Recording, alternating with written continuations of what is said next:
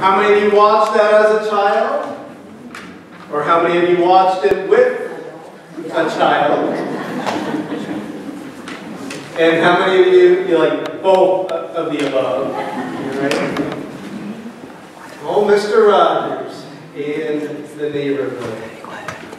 As we continue our series, Love Where You Live, we're going to talk about loving our neighbors. And so we're to do that and to really get how God would have us to love our neighbors and what that even means. If you would grab your Bible, we're going to head to Luke chapter 10 this morning. Luke chapter 10, we're going to look at a very familiar passage of Scripture. In Luke chapter 10, and want you to follow along and grab your teaching notes. And maybe you're one of those that never follows along, never fills in the blank on your teaching notes. That's okay.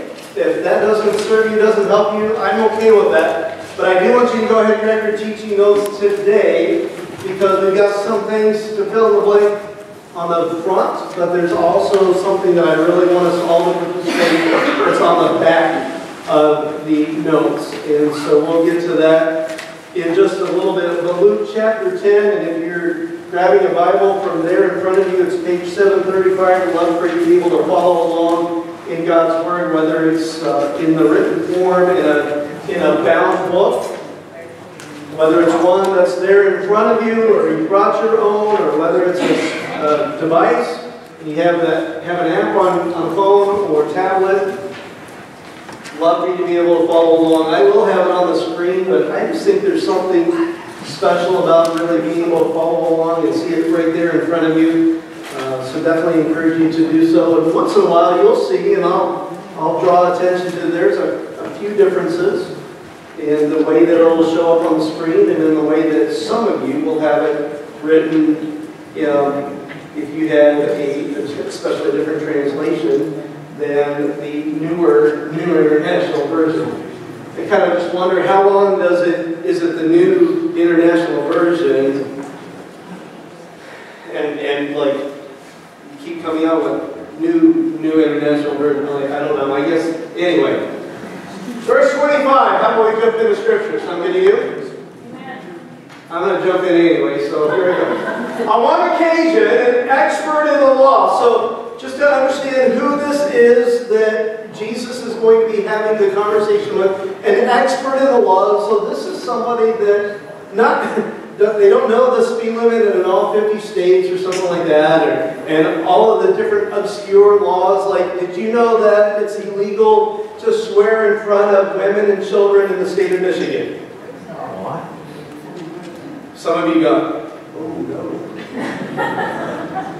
Yes, it's a law. Okay?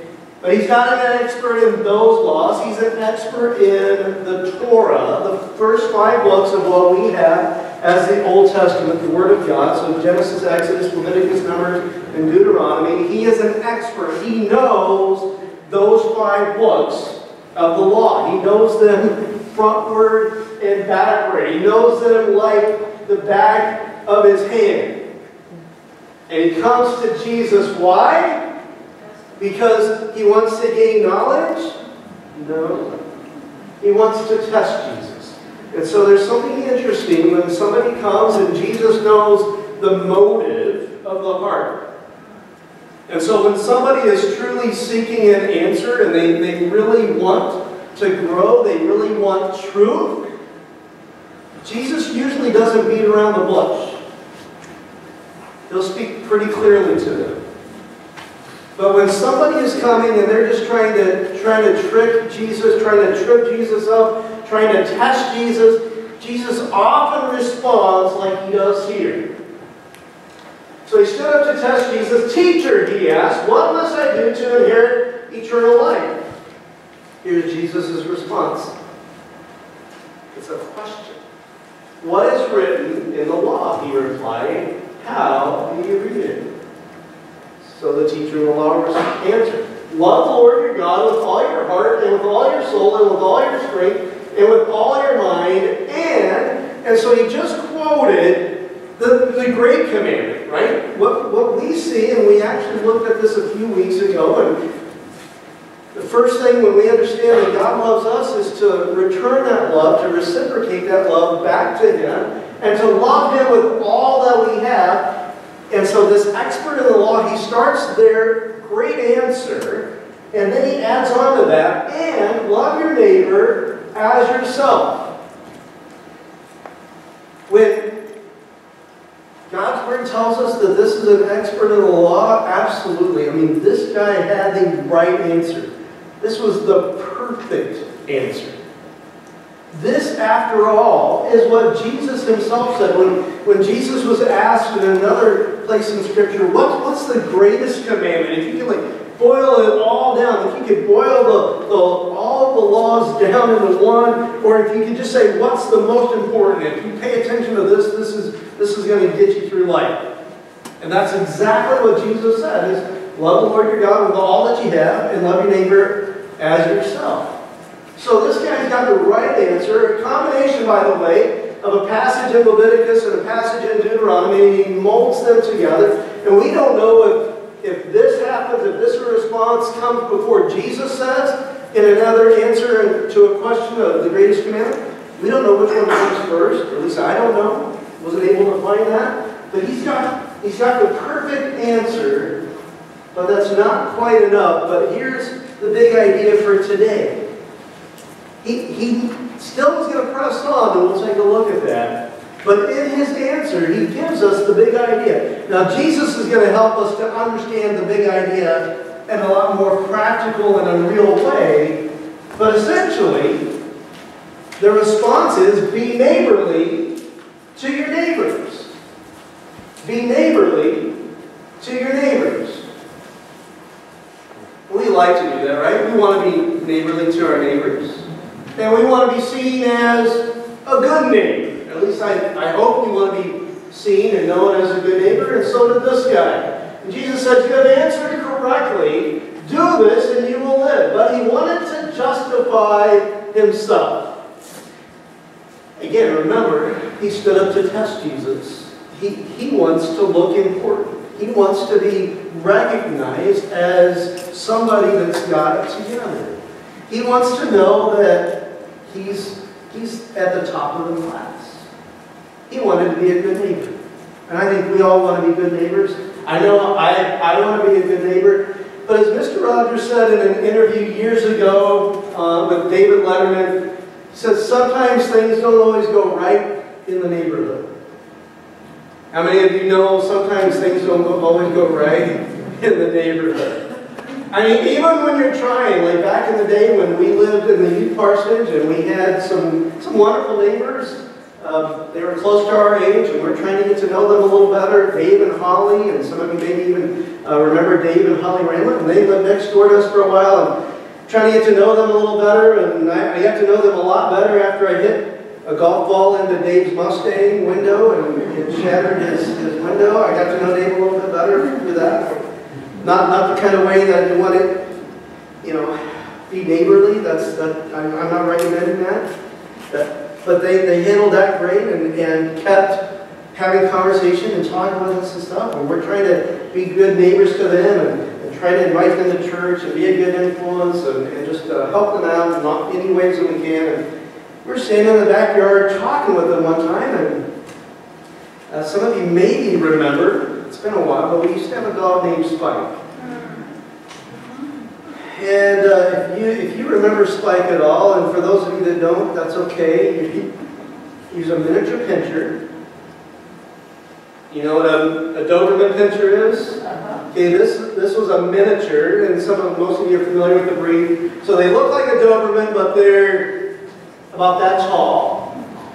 But they've got the attitude of a Doberman. They think they're a Doberman. They don't really, they're marked like a Doberman, but they're not big and tall and strong and all that like a Doberman, but he thought he was, and so he had a bad attitude. And he would just bark at everybody, but he wasn't barking at Dave. He was like, okay, thanks, Spike, you're behaving yourself today. And while we're talking and just kind of, hey, what's going on? And I don't know, I don't remember what we were talking about, but happened to see Spike kind of out of the corner of my eye walk up to Dave, and he's not barking, but all of a sudden he lifts his leg. And wouldn't you know it, my dog weed on my neighbor's nice dress shoes. Leather doctor dress shoes. Sometimes things don't go right in the neighborhood. There was another neighbor that moved in shortly after then that had a dog, and the dog would get out in the front yard, and I had an old pickup that I would drive down to the church once in a while, and this dog liked to run right alongside of the pickup while I was driving down, annoying me and everything, and kind of almost run in front and just bark and everything, so I'd stop, and we'd go through this little thing. Well, this one time the dog was running along, I stopped, got to the side, I got to the side, so I gunned it. I ran over my neighbor's dog. So I had to go and talk to the neighbor and say, I'm sorry, I just ran over your dog, and it's not going to make it.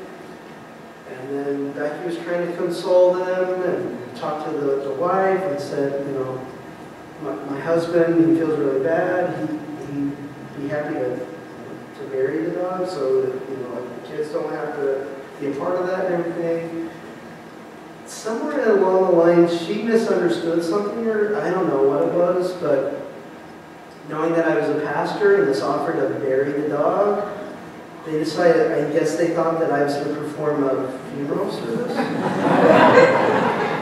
for this dog, and we'll wait till the husband comes home, and we got flowers, and I think the kid wrote a poem or something like that, and I don't do dog funerals. I'm sorry. I certainly don't do cat funerals. There's no way I'm going to say a cat that's gone to heaven. And contrary to the movie, dogs don't go to heaven either. I'm sorry. But so I did the whole moment of silence. And I'm going, I don't think they want to be my neighbors anymore. And then it doesn't always go right in the neighborhood. And this guy said, he wanted to justify himself, tell me I'm a good neighbor. We all want to hear I'm a good neighbor. I've passed the test. You can live in my neighborhood. I want to be your neighbor. And so he asked Jesus, and who is my neighbor? I just want to make sure, love your neighbor as yourself. How far down the block are we talking about, Jesus? I mean, there's some people right here I like. They're more like me. But you start getting to the edge of my neighborhood, it gets a little sketchy. Do I have to love them too? So if you flip your paper over, you see something that looks a little bit like this. Who is my neighbor? You may not be able to tell it on yours, but on this tic-tac-toe neighborhood, how many of your neighborhoods look like a tic-tac-toe board? Probably none of you. But this comes from a book, The Art of Neighboring, and you see it referenced on your paper. You can go ahead and kind of in tic-tac-toe once in a while, or bingo or whatever, you get a free space. We're going to let you go first, okay? And so on the middle block there, you just go ahead and put your name, your family's name, whatever, and you can just kind of list out your household in that middle box. And then the challenge, and you can do this as I talk. I'm not going to stop and let you fill that out. I'll pause for just a little bit, but here's what I want you to do. You can start now, and just kind of as we go through the morning, or maybe later on this afternoon, try to fill in the rest of the 8 boxes with the 8 neighbors closest to you. 8 houses, 8 apartments, whatever it is, the 8 home units closest to you. You try to fill in the rest of those boxes with first names and last names. The best that you can. And then, how many of you think you can do pretty good with that? With filling in 8? How many of you think you can do half? Yeah. Some of you know I'm not so sure about it. Some of you are like, I think I can get it. I understand this. And I haven't like actually sat down and tried to do it, but mentally kind of went through it and talked through it. And I think I could get pretty close to this. Could fill it up. It's helped that I've lived in the same spot for 11 years, and most of my neighbors in this area here have lived where they're at for that long or longer, so that definitely helps. I also realize that many of us, there's some obstacles in this, right? It gets hard to know our neighbors' names because maybe we've got new neighbors or maybe we are the new neighbor. I understand that can be a challenge. I also understand that it can be really difficult because we don't always have a lot of time. We're really busy. And so just trying to figure things out and getting to know them and things like that. I understand that. I also know that more and more we have a culture that doesn't spend a lot of time outside. Even though we've had some really beautiful weather, that we live in a culture that people just aren't outside as much as they used to be. True? I mean, we go to work and we drive home, not everybody, but some of us, we don't even have to get out of our car. We just hit a little button, a door comes up, we pull in, hit another button, the door comes down, and there we are.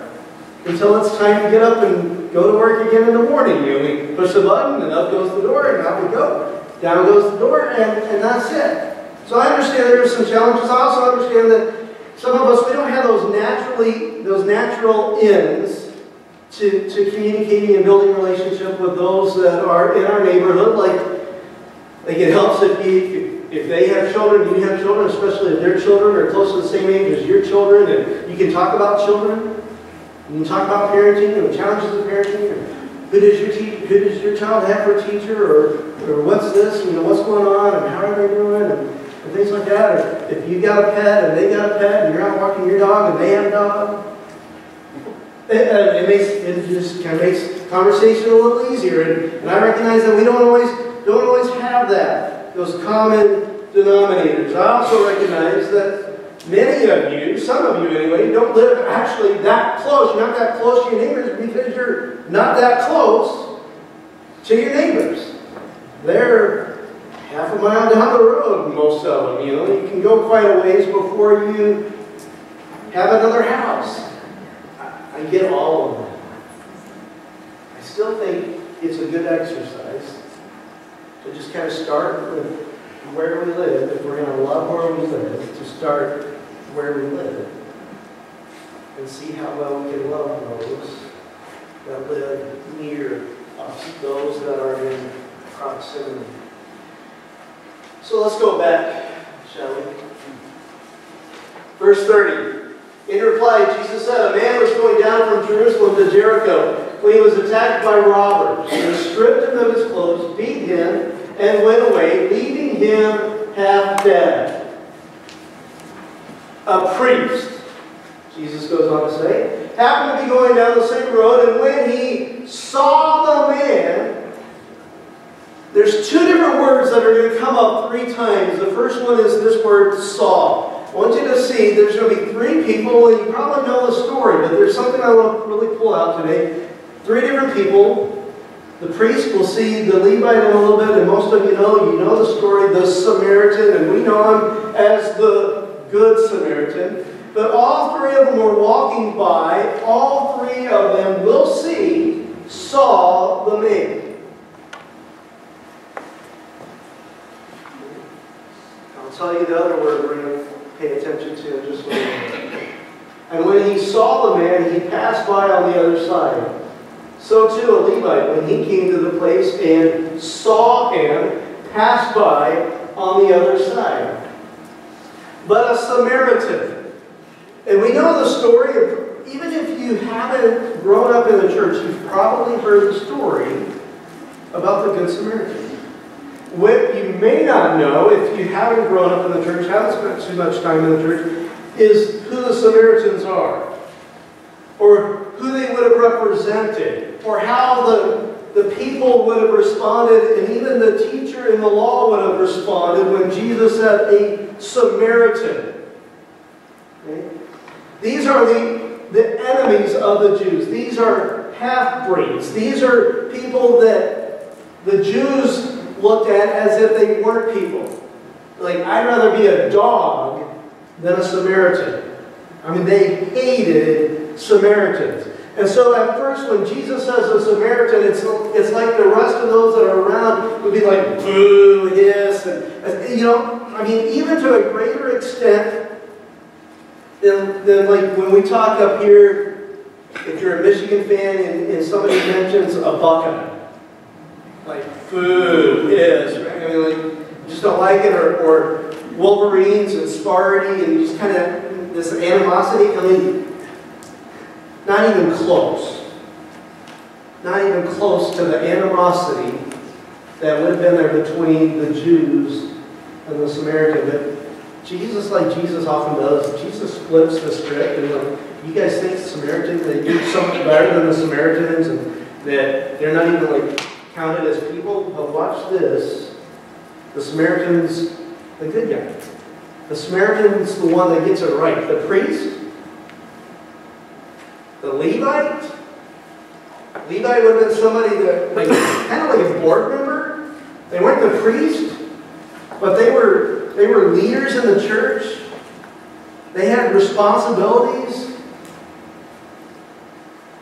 They didn't do the right thing, but here the Samaritan, as he traveled, came where the man was, and when he saw him, he took pity on him. As I was reading through this passage, not only did the word saw just kind of jump out to me because I saw the word saw 3 different times, and when I see a certain word more than once in a relatively short passage of Scripture that gets my attention, all 3 of them saw the man, but then we have this other word, took. Everybody say took. Took's kind of a weird word, isn't it? Took. And they just got took. But took pity on him. And I went, got my mind thinking. And so I looked up, took pity on him. And what's the Greek? And how does this translate it in other places? And just trying to figure that out and take a look at that. And the word that we have there, and I'm not going to tell you what it is in the Greek because I can't really pronounce it anyway. Not that you would know any different, but what's important to understand is not so much what the word is or how to say the word. It's what the word means. It's this indication, this implication that there's this kind of a turning of the innards. Like, it affects you. Do you know what I mean? Like, compassion, that's the word that's often translated, is translated compassion. In fact, if you're following along, it may say he had compassion on him or for him. It just turned. Like, you hear a story or you see something happen, and you just, wow, that's not right. That needs to be fixed. That needs to be helped. They need me to do something. I want to do something.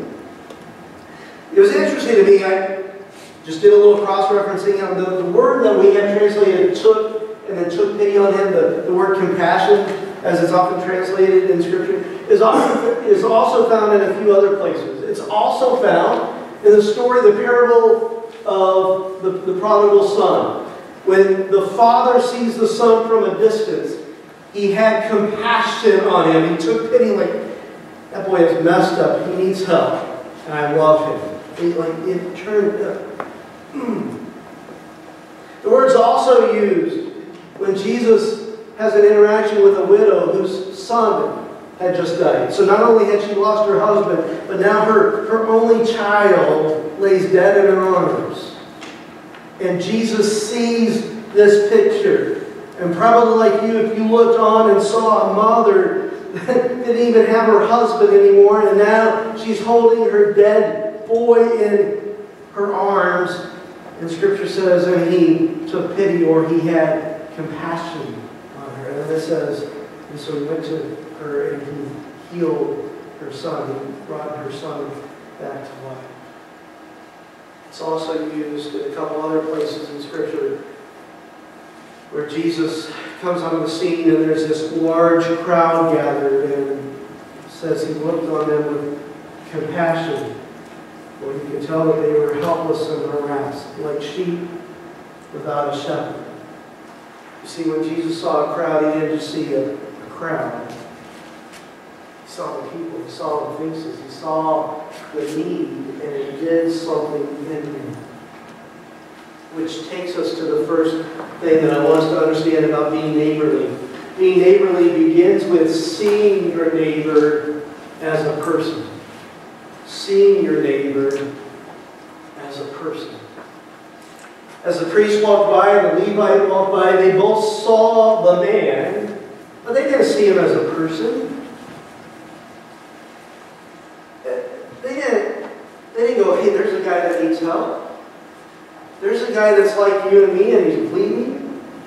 There's a guy that probably has a family that really care about him a lot. There's a guy that possibly has a child at home. There's a guy that, no, what did they see him? They saw him as a problem.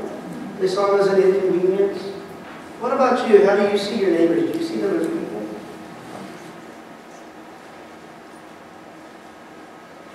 Or do you see them as the irritants who have a lot of cats? Or do you see them as the ones that just, they have, the ones with the barking dogs? The one with the loud truck that they go to work before we get up and they start the truck and not just start the truck, but they give it a couple extra clumps, those stinking Republicans that, those dumb Democrats that live, and we get these labels and we can set them aside and we label them and in a way identify them not by their humanity,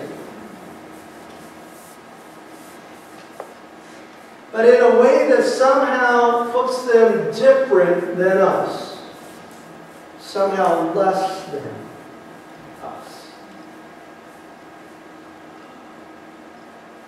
And I think if we see something in this parable of the Good Samaritan, I think Jesus wants us to understand that being neighborly begins with seeing your neighbor as a person. It's interesting to me to note that Jesus identifies the priest and the Levite automatically. You know in the story that they're Jews. Jesus identifies the Samaritan, so automatically you know he's a Samaritan. Jesus is making a point to the teacher, the expert of the law. But Jesus doesn't identify the man that had been robbed. Jesus didn't say he was a Jew. Most scholars would assume and think that he probably was. Jesus didn't say he was a Samaritan. Or maybe none of the above. Jesus says, a man. A man. So being neighborly begins with seeing your neighbor as a person. Let's go back to the story, shall we? Verse 34, the Samaritan, he went to him and bandaged his wounds, pouring on oil and wine. Then he put the man on his own donkey, brought him to an inn, and took, here's that word again, took care of him. Well, that's a little bit different than took pity. Now he took care.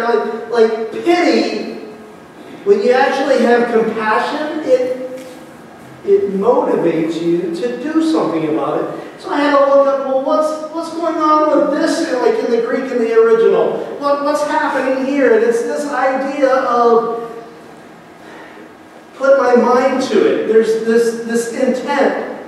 I'm intentionally going to help them. I want to be of service to them. And so he took care of him. Now, that leads us to something else. Being neighborly requires a willingness to take time for others. Being neighborly requires a willingness to take time for others. This is probably the big rub when it comes to being neighborly. We can see them as people. We can be okay with that. But I think one of the hardest things for us in our society is our schedules, our lack of time. How many of you would say, I've got a busy schedule. I don't have time for a lot of exercise.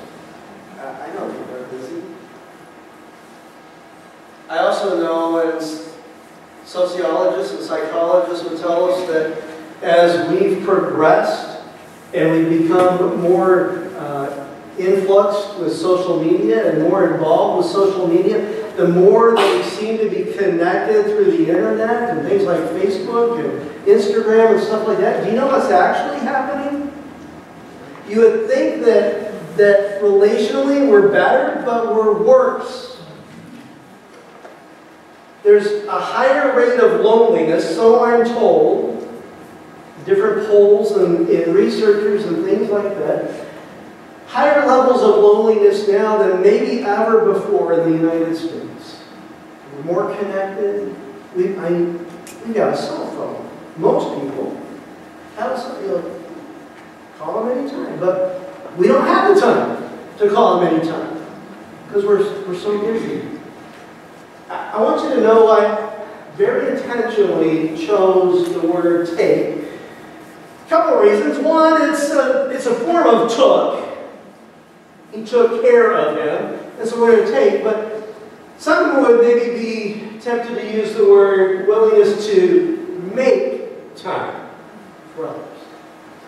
Now here's the rub with that. How many of you can make time? Anybody figure that one out? If you could, if you know how, I'd love to talk to you. Because if we could stretch 24 hours into 26, that would be pretty helpful. Harvest time for our farmers, that'd be kind of helpful for some of you probably. You know, there's different times like, if I could just have more hours in the day, guess what? Probably wouldn't change a whole lot. You'd still end up being busy. And we'd probably still find ourselves going, I don't have time. Be neighborly. I think Scripture shows, and I think Jesus set the example with this. And Jesus was busy. Jesus was crazy busy. But yet Jesus still was able to seemingly take time for people in need.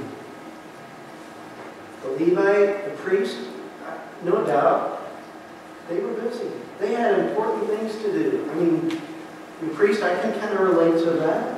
Put myself in his shoes relatively easily and go, yeah, I know there's some, I gotta do this, I gotta. And it can be tempting to just, that's just another problem, it's just something else that's going to sidetrack me. But so wait a minute, that's a person. Take time. Take time. So just throw out a couple of suggestions, a couple of ideas as we look to attend to somebody, to give them attention. We say, well, there are things I have to do. So you start looking at your scheduling. There are things that I have to do, and I get that. There are things that I have to do. There are things that you have to do. Rallies would tell me, I have to eat. I have to eat. How many of you have to eat? Here's a thought. Okay? A thought. What if you could invite somebody in, invite a neighbor in to join you? You have to eat. Guess what? They have to eat. What if you would invite them for a meal together? Something you're going to be spending time doing anyway, fixing a meal and eating a meal? Hey, come on over and you can eat. Join us and have a little conversation. Maybe it takes a little bit more time than you normally would when you eat, but you're letting them in on something, and it's something that you would be doing anyway. Or you have to go to the grocery store. Hey, would you like to join me? I know you don't, maybe you don't say it this way, but they have trouble getting out, especially on their own. Would you like to join me? I'm headed to the grocery store. Would you like to ride along? There are other ways, there are different things that we can do, things that we have to do, they have to do. Maybe we can do them together. Another thing that I'll just throw out, and maybe you'll take it and say, yeah, thank you, and I'm going to throw that out. But the things that you have to do you really have to do them? Because there are things on our list that we would say, I have to do this. But if something else came up, like if I was able to say, I got some free tickets to the Lions game, all of a sudden what you had to do, you don't have to do anymore. True story? Okay, maybe it's not the Lions game. Like, no, I have to go to the dentist and get all my teeth pulled. I'd rather do that than go to the Lions. But there are some things that we would say we have to do that we don't really have to do. I think being neighborly requires a willingness to take time for others. Let's go back to the text, verse 35. The next day, the Samaritan, what did he do? He took out 2 denarii and gave them to the innkeeper. Look after him, he said, and when I return, I will reimburse you for any extra expense you may have. Now I went back and I looked up the word, this in the Greek again to see, well, what's this one? And this one didn't really help me out a lot. He just grabbed it, like taking it out of his wallet. He's bringing it forth. But there's something in this, nonetheless. Being neighborly means loving without expecting it to be a two-way street. You see the Good Samaritan, he like, you know what? If I help this Jew sometime down the road, it's going to come back. You know, that whole thing, what goes around comes around. I scratch your back, you scratch my back. I let you borrow my mower, you're going to let me borrow your weed eater. I let you borrow this, you're going to let me do that. I say hi to you and act like I like you. You're going to let me borrow your new hot rod and take it for a spin. No, there's no expectation on the Samaritan's part. He's like, you know, innkeeper, I'm going to take care of him, and here's some money, and if it costs more than that, I'm not going to say, hey, he's on his own now or whatever. I'll be good for that too. There's no expectation on his part. But it seems like the American way, it's kind of like this, it's really manipulation. It's not love. I'm going to help you because I'm trusting that someday that's going to pay off for me down the road. I don't think that's love. The Samaritan demonstrated love. When the expert in the law is like, this is what it is, love the Lord your God with all your heart, soul, mind, body, and strength, and love your neighbor as yourself, Jesus is like, okay, now let's talk about what that is. That means loving without expecting it to be a two-way street. I'm going to be neighborly to you even if you're not neighborly to me.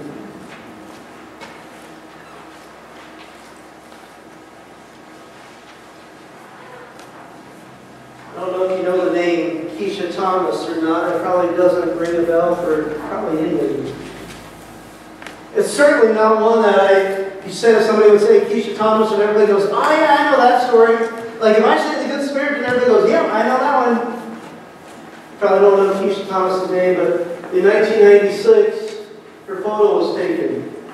And it ended up being one of the photos of the year. You see, in 1996, there was a KKK march in Ann Arbor. And it was announced ahead of time that they were going to be marching, and so there were others that decided they were going to do a counter-protest.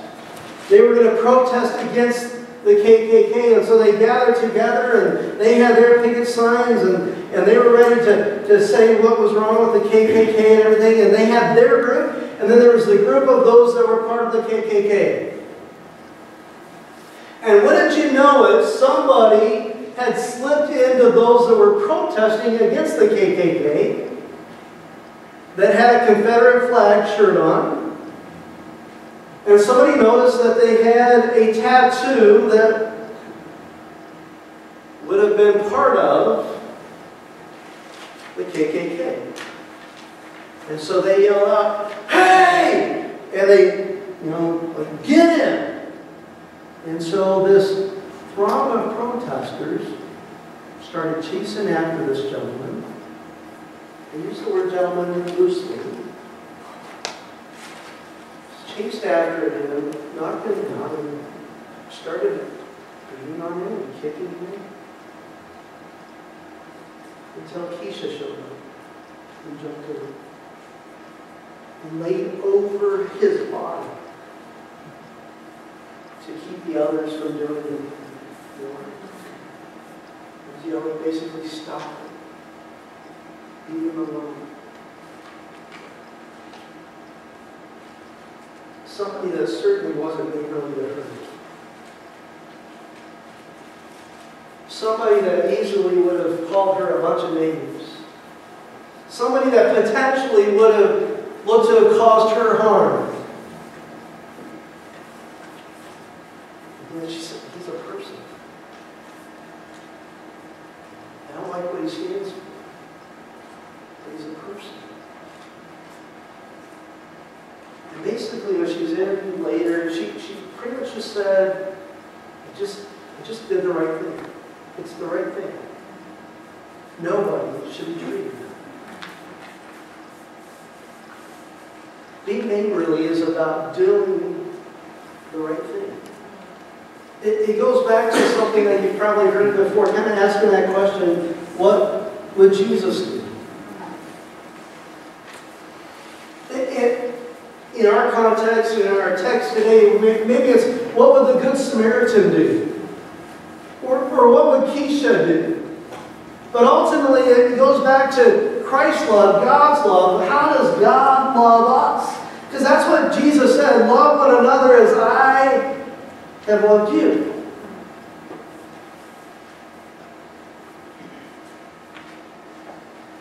And as we follow the story and we come back to the text, Jesus has another question that he asks the expert in the law. He says, "Which of these three do you think was a neighbor to the man who fell into the hands of the robbers? Which one was neighborly to his neighbor?" And we know the answer to the question. We know it's obvious, and there's something in this that points out to that being neighborly isn't confined to those that are in our neighborhood. Being neighborly isn't confined to just those that are a part of our tic-tac-toe neighborhood. Like, being neighborly is about just being human. Being neighborly is about loving anybody that comes in our path with the love of Jesus. And the expert in the law, he was pretty sharp. He figured it out. He replied, "The one who had mercy on him." Jesus told him, "Go and do likewise." What would Jesus do? Not just what would Jesus think, what does Jesus know? The expert in the law knew, love the Lord your God with all thy heart, soul, mind, body, and strength. Love your neighbor as yourself. There's something about this doing that we need to know about. And while neighboring or being neighborly isn't confined to your neighborhood, it's a great place to start. It's a great place to start. And I think you have a neighbor, maybe plural. And there's no question in my mind that I do too. Though they wouldn't necessarily say it, and they're not going to sing the song, they're pleading in their heart, "Won't you be my neighbor? Won't you please? Won't you please? Please, please, won't you be my neighbor?"